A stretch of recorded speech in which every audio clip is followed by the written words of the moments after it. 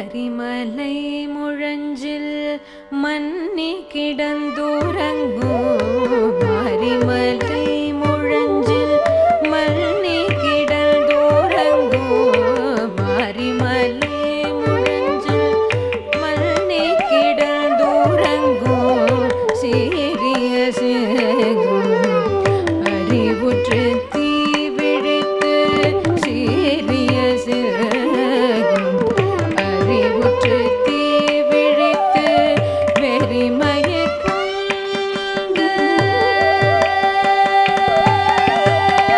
வெறிமயிர் பொங்க எப்பாடும் பேதுதறி வெறிமயிர் பொங்க எப்பாடும் பேதுதறி மூறி நிமிர்ந்து முழங்கி புறப்பட்டு மூறி நிமிர்ந்து முழங்கி புறப்பட்டு உதருமா போலே நீ பூவை புவழ்னா உதருமா போலே நீ பூவை புவழ்னா நீ கோயில் நின்றெங்கனே உதருளி கோப்புடைய கோயில் நின்றெங்கனே உதருளி கோப்புடைய சீரிய சிங்காசனத்திலிருந்து யாமந்த சீரிய சிங்காசனத்திலிருந்து யாமந்த காரியமாராய்ந்து அருளேலோரும் பவாய் காரியமாராய்ந்து அருளேலோரும் பவாய் மறிமழை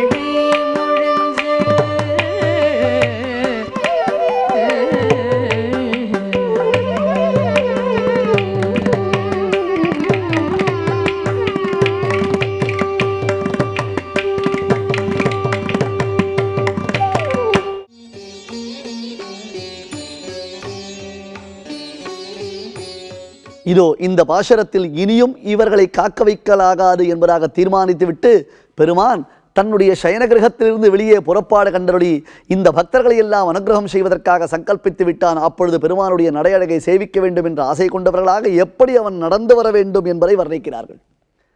பர்வதாதிவனிஷ்கிரமிய சிம்ஹோ கிரி குஹாஷயா அந்த மலையிலிருந்து மலையின் குகையிலிருந்து ஒரு சிம்மமானது புறப்பட்டது என்றால் எப்படி இருக்கும்? பர்வதாதிவனிஷ்கிரமிய சிம்மஹா கிரி குஹாஷயா அழகான அந்த மலை குகைக்குள்ளே அந்த சிம்மமானது படுத்துறங்கி கொண்டிருக்கிறது. ஏதோ ஒரு காரியத்தின் நிமித்தமாக அந்த சிம்மமானது இதுவரையிலும் படுத்திருந்ததான சோம்பல் தீரும்படியாக தன்னுடைய கைகால்களை அசைத்து கொண்டு அப்படி பிரித்து முகத்தை பூமியில் வைத்து தேய்த்து அப்படியே ஆகாயத்தை பார்த்து ஒரு கர்ஜனை செய்தது என்றால் எப்படி இருக்கும்? மாரிமலை முழங்கில் மண்ணி கிடந்துறங்கும் சீரிய சிங்கமரி உத்துத்தி விழித்து வேறிமயிர் பொங்க எப்பாடும் பேர்ந்து உதறி மூறி நிமிர்ந்து முழங்கி புறப்பட்டு போதருமா போலே அந்த நடை காம்பீரியம் கஜசிம்மகதி வீரோ ஷார்தூல ரிஷபோபமோ இந்த நடையடகை பார்த்துத்தான் ஜனகன் முதலான மகாராஜாக்கள் பெருமானுக்கு பெண்ணையே கொடுத்தார்களாம். ஒரு சிலர் நடந்து வந்தார்களேயானால் பல பறவைகளுடைய ஞாபகம் நமக்கு வருமல்லவா? இவர் வாத்தை போன்று நடக்கிறார், கோழியை போன்று நடக்கிறார் என்று.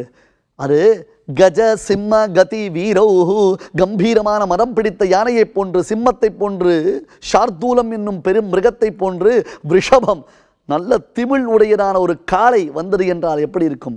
கஜசிம்ம கதி வீரோ ஷார்தூல ரிஷபோபமோ மாரிமலை முழங்கில் மாரிக்காலத்தில் சோம்பி கிடந்து அந்த பர்வத குகைக்குள்ளே மன்னி கிடந்துறங்கும் சீரிய சிங்கம் சட்டாபடல பீஷணே சரபசாட்டா சோத்படே ஸ்புரத் கிருதி பருஸ்புடத் பிருகுடிகேபி வக்திரே கிருதே புருவத்தை எல்லாம் நெறித்துக் கொண்டு சிலிர்த்துக் கொண்டு பிடரிமையெல்லாம் அப்படி சிலிர்த்துக் கொண்டு வந்தானே பெருமான் ரிசிம்மன். கம்பத்திலிருந்து அவதரித்ததினால் கம்பன் என்ற பெயர் பெற்றானே. பித்ருத்வ மன்யேஷு அவிச்சாரிய தூர்ணம் ஸ்தம்பே அவதாரஹா தம் அனன்ய லப்யம் என்று வந்தானே அந்த பரமாத்மா.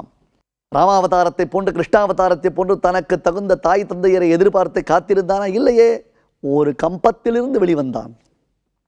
ஆகையால் தான் ருக்மிணி பிராட்டி கண்ணனுக்கு காதல் கடிதம் எழுதின பொழுது சொன்னால் காலேன்று சிம்ம நரலோக மனோபிராமம் கிருஷ்ணா, இப்பொழுது நீ நிருசிம்மனை போன்று வர வேண்டும் என்றாள். சிம்மத்தை போன்று வந்து என்னை அழகாக தூக்கிச் செல்ல வேண்டும். சிறு நரிக்கூட்டமான சிசுபாலன் முதலானவர்கள் பார்த்து கொண்டிருக்கும் பொழுதே சிம்ம காம்பீரியத்துடன் வந்து என்னை நீ அழைத்துச் செல்ல வேண்டும் என்று சொல்லுகிறாள். காலே நிருசிம்ம நரலோக மனோபிராமம். அது ஒரு அழகு. நிருசிம்மன் என்றாலேயே அழகியான் தானே, அறிவுருவம் தானே, நாரசிம்ம வபு ஸ்ரீமான் என்கிறார் சகசநாமத்திலும். மாரிமலை முழங்கில் மண்ணி கிடந்துறங்கும் சீரிய சிங்கமறிவு தொத்தி விழித்து வேரி மயிர் பொங்க எப்பாடும் பேர்ந்து உதறி மூறி நிமிர்ந்து முழங்கி புறப்பட்டு அப்படி பூமியில் முகத்தை வைத்து ஊர்த்வபாகமாக தலையை உயர்த்தி ஒரு கர்ஜனை செய்தது என்றால் எப்படி இருக்கும்? போதருமா போலே நீ பூவை போவண்ணா இமோ குமாரோ பத்ரந்தே தேவதுல்ய பராக்கிரமோ எதிர்ச்சையைவகாம் பிராப்தோ. பேசுவார் जनक महाराजा. आंजनेयरो सिंह विप्रेक्षितो वीरो सिंहाति बल विक्रमो शक्रचाप निभे चापे गृहीत्वा शत्रुसूदनो श्रीमंतो रूप संपन्नो वृषभश्रेष्ठ विक्रमो हस्तिहस्तोपमुजौ द्विमंतो तरस्विनो प्रभया पर्वतेन्द्रो युं युवयोरवभासितः आयताश्च सुवृत्ताश्च बाघवः परिघोपमाः सर्वभूषणभूषार्हाः किमर्थं न विभूषिताः என்று மங்களாசாசனம் செய்கிறார். பல்லாண்டு பல்லாண்டு பல்லாயிரத்தாண்டு என்று பெருமானுடைய அந்த நடையழகை போற்றுகிறார் ஆஞ்சநேய சுவாமி கிஷ்கிந்தா கண்டத்தில். இப்படி மூறி நிமிர்ந்து முழங்கி புறப்பட்டு போதருமா போலே நீ பூவை போவண்ணா காயாம்போவண்ணன் உன் கோயில் நின்று இங்கனே போந்தரளி. உன்னுடைய அந்த சன்னிதானத்திலிருந்து வெளியே புறப்பாடு கண்டரளி கோப்புடைய சீரிய சிங்காசனத்திலிருந்து மிக பிரம்மாண்டமான அற்புதமான ஒரு சிம்மாசனத்தின் மீது அமர வேண்டும். துரியோதனன் போட்ட பொய்யாசனம் போன்று இல்லை இது. மிடுக்கு வாய்ந்த கிருஷ்ணன் அமர்வதற்காகவே கோப்புடைய சீரிய சிங்காசனத்திலிருந்து அமர்ந்து ஆஸ்வாசம் செய்து கொண்டு யாம் வந்த காரியம் ஆராய்ந்து அருள். இந்த பிள்ளைகள் வந்திருக்கிறார்கள், குழந்தைகள் வந்திருக்கிறார்கள், அவர்களுக்கு நாம் அனுக்கிரகம் செய்ய வேண்டும் என்று யாம் வந்திருக்கக்கூடிய இந்த காரியத்தை நீ எங்களுக்காக ஆராய்ந்து அருள வேண்டும். இந்த சிம்மாசனத்தில் நீ வந்து அமரும் அந்த நடையழகை நாங்கள் சேவிக்க வேண்டும் என்று பிரார்த்திக்கிறார்கள்.